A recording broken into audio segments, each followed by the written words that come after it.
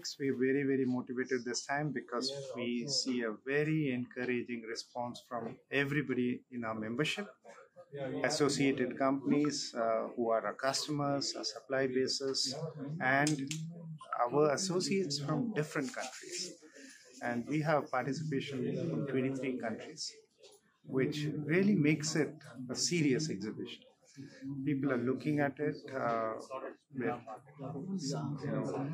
planned activity every alternate years, and I think it's only a start. This may be, according to me, the cusp point where the change may happen. We may see bigger, serious buyers, participants coming in from the next IMTechs onwards. So this IMTechs, I see it as a turning point, and I feel it's very important for all of us.